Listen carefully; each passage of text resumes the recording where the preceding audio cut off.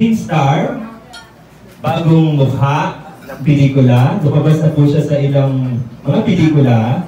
Kabilang na po ang Musmos ng Cinemalaya 2017 and Children of the River na katatapos na ng Cinemalaya 2019. Please welcome Junyka Santarin. Junyka, center dito for photo op. Go, dito. Picture lang, picture with our friends from the press and Sean. Please welcome Miss Althea Vega.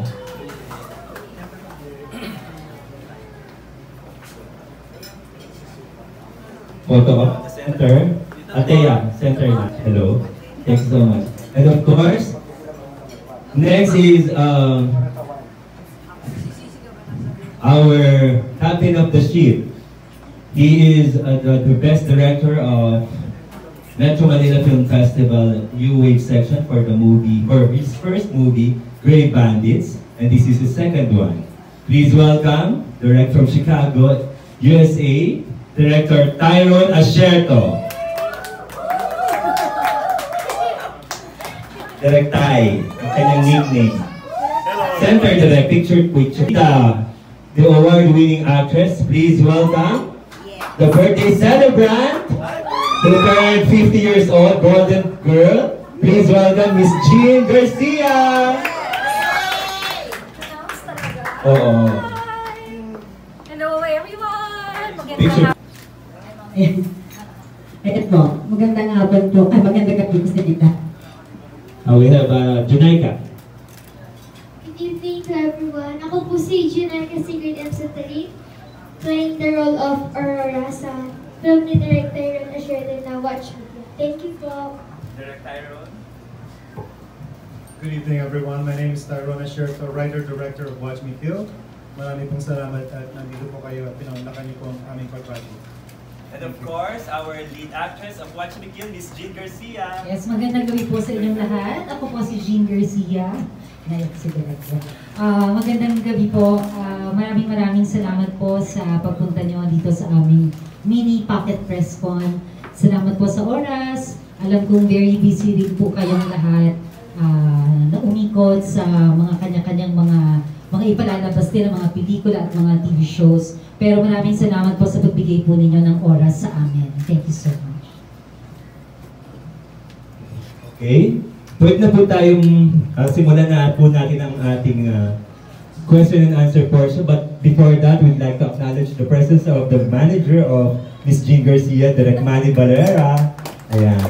At saka nandyan din si OG Diaz kanina, manager naman ni Althea. Ayan. So, shoot na po tayo ng katanungan po ninyo habang nandito ang ating mga artista. Go, Archie. Please your mic. Direct, congrats din sa movie ng Watch Me Kill. Doon sa cast, paki-expound nga kung ano yung mga roles. Nasabi niyo na kanina, pero paki-expound.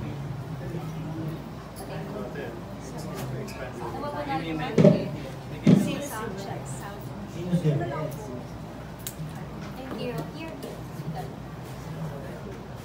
Hello po.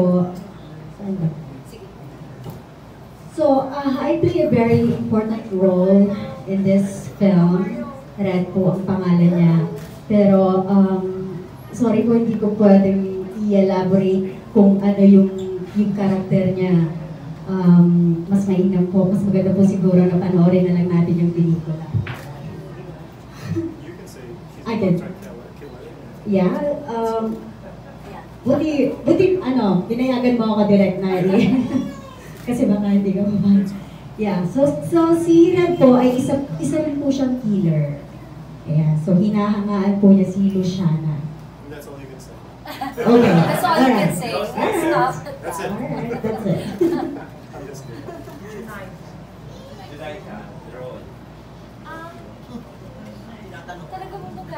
Hello. Ang role ko po dito sa Watch Me Kill is si Aurora. Isa po siyang bata na matatagpuan na lang po. Basta, mysterious girl po siya. So, yun na lang po yung abangan nyo. Abangan niyo po kung ano po yung papel ni Aurora sa buhay ni Luciana at kung ano po ang pananakit ang gagawin ni Luciana sa amin. Yung mga, Opo, mga sampal. sampal talaga. Oo, kawawa tong batang to sa akin, si Aurore. Pasensya ka na, iha, trabaho lang po. Ako po dito si Luciana, isa po siyang contract killer. So, ang trabaho niya po ay ang pumatay ng may bayad. Hindi siya pumapatay ng dahil gusto lang niya pumatay, kundi ano yun, bayaran? Bayaran siya para pumatay. So, he's a contract killer, hired killer. Si Luciana po, ang kanyang character ay, siya po ay walang emosyon na tao. Hindi po siya nakikisalamuha kahit kanina. Wala po siyang kaibigan, wala siyang kinikilalang kaibigan, wala po siyang pakialam sa mga tao sa paligid niya at sa mga nangyayari sa paligid niya. Basta siyang importante lang kay Luciana ang sarili niya, ang trabaho niya na pagpatay, kasi babayaran siya. Yun lang po ang everyday life na ginagawa ni Luciana. Ganon ka, cold-blooded, no emotions, walang... Yeah, it's a cold-blooded killer. Yes. Follow-up question kay Jing, no? Ano yung initial reaction mo nung i-offer sa ito? I think first time yung mag-action. Actually, nung binabalikan nga namin ni Direk kanina kung paano ba kami nag-umpisa, through email muna, no, Direk? Nag-email kay Direk Manny, sa manager ko, and then pinabasa sa akin yung script. Pero honestly, hindi lang ako yung kinonsider nila for this film. Tama naman, Direk, di ba? Yeah. So hindi, pero kumbaga nakipag-usap din si Direk sa iba and all, pero ang ending, sabi nga nila pag para sa iyo yung pelikula, para sa iyo talaga. Eh ako, it doesn't matter kung first pick ka, second pick ka o hindi, ang importante, ikaw yung gumawa ng pelikula. Plus, nung una ko pong nabasa yan sa email ko, nagustuhan ko siya kaagad. Kasi nga, one, hindi ko pa nagagawa yung character na ganito. Two, parang gusto ko i-challenge yung sarili ko na sa edad ko bang ito, kaya ko pang gawin ito, parang ganyan. Pero challenging siya sa akin kasi nga, never ko pa siyang ginawa. Tapos three, maganda talaga yung story at hindi, bihirang gumawa ang mga filmmakers dito sa Pilipinas ng ganitong klaseng pelikula. Plus, of course, gusto kong ma-experience ang isang direktor na nag-aral sa Amerika. Gusto kong makatrabaho ang isang direktor na nag-aral talaga ng filmmaking. Plus, hindi lang po siya director nito pelikula na to, siya rin po ang sumulat ng yun. Did you undergo mga training at saka yung may mga identifying things ka ba dito? Well, ang pelikula po namin ay suspense thriller. A little bit of, meron po siyang action talaga at paghawak po ng baril, pero hindi masyadong, hindi siya yung typical na action na talagang action na hardcore action or talagang mahaba yung mga action. Kasi hired killer siya. Pag hired killer ka, patay ka lang ng patay as much as possible. Wala nang masyadong mga anong tawag doon, direct na mga extra na mga fight scenes and ano. So, ito, pag hired killer ka, pagkaharap mo na o hindi na nakatalikod sa'yo o nakaharap sa'yo, papatayin mo na lang. At saka ang maganda dito kay Luciana pala, pwede ko bang sabihin din?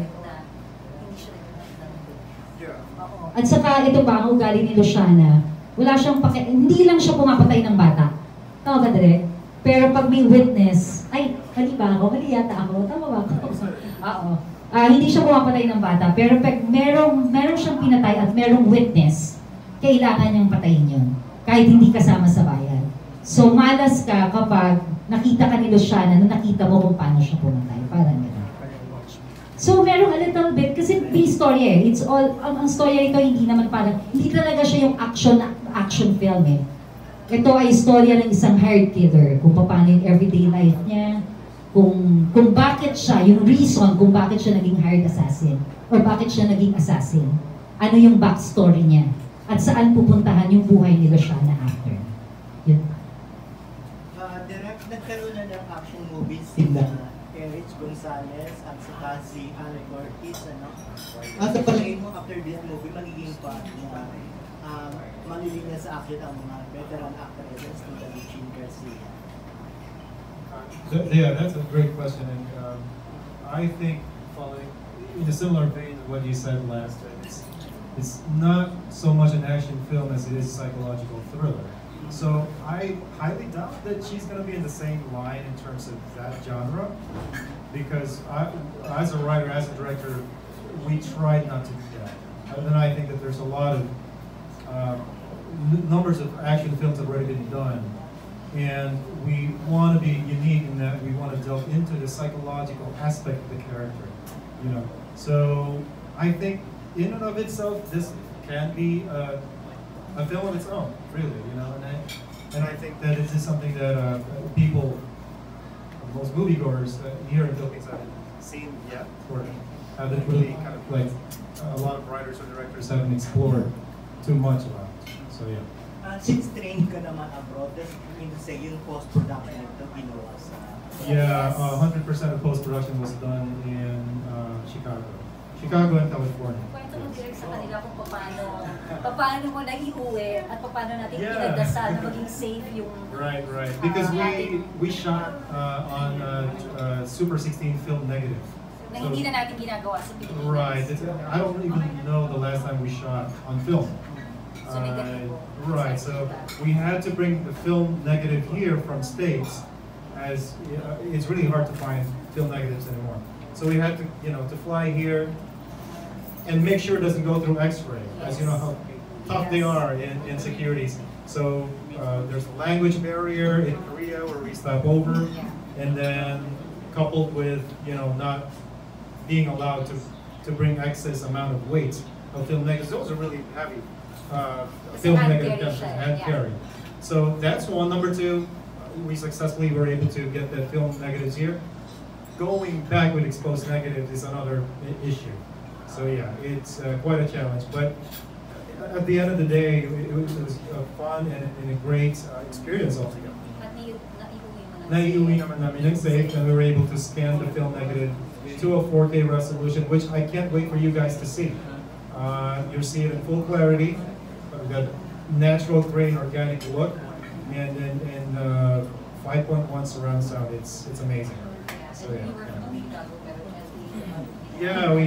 So we from Pampanga to Manila, and Manila to LA to Chicago.